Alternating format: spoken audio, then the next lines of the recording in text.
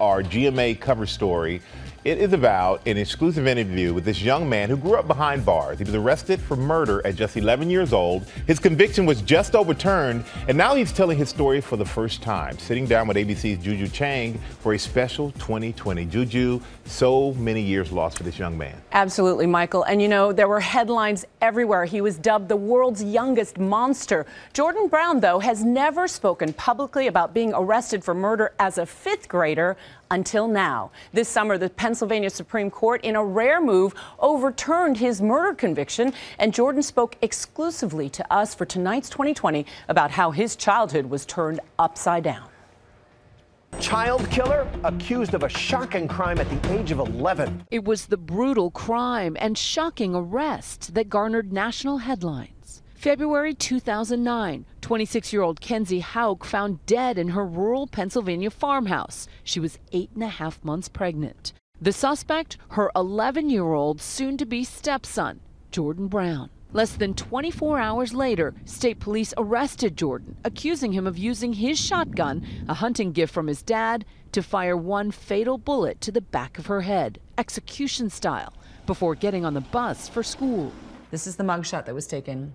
I was crying in the picture. I was crying that whole night. I didn't understand what was happening. I didn't know where I was at, like what was going on or anything. Did you understand what you stood accused of? No, I didn't understand. What do you see in this mugshot? I see somebody who just committed a murder. That's why there's a mugshot. With his son facing life without the possibility of parole if tried as an adult, Chris Brown began a years-long fight to free Jordan, driving 4 hours every day to visit him in juvenile detention. We were there over 1,000 times. And so what made you need to be there? He's my son. But 3 years after his arrest, a now 14-year-old Jordan is found guilty in juvenile court of double homicide. Obviously, the police believe that you killed Kenzie. Did you kill Kenzie? No. Undeterred and convinced of his innocence, his lawyers bring his case to the Supreme Court of Pennsylvania. And just this past July, a stunning victory for the Browns. Pennsylvania's Supreme Court sides with Jordan, writing that the prosecution had presented insufficient evidence. Jordan's conviction overturned. Everything's gone. That made me happy, and then the truth finally got out. During his incarceration, Jordan taught himself how to play guitar and became a pretty good basketball player.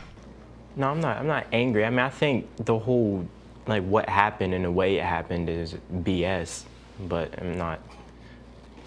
Can I say that? Now 21, Jordan says he's determined to focus on brighter days ahead.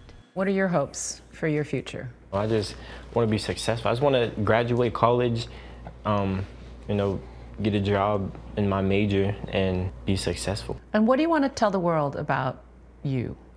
That I'm innocent. That's like the only thing I really want people to know.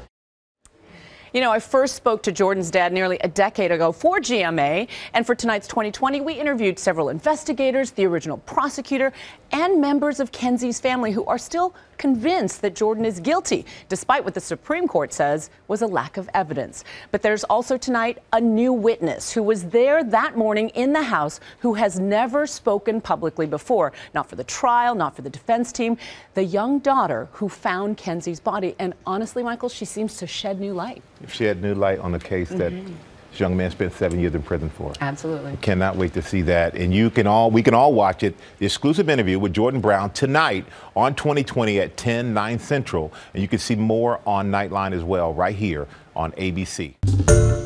Hi, everyone. George Stephanopoulos here. Thanks for checking out the ABC News YouTube channel. If you'd like to get more videos, show highlights, and watch live event coverage, click on the right over here to subscribe to our channel. And don't forget to download the ABC News app for breaking news alerts. Thanks for watching.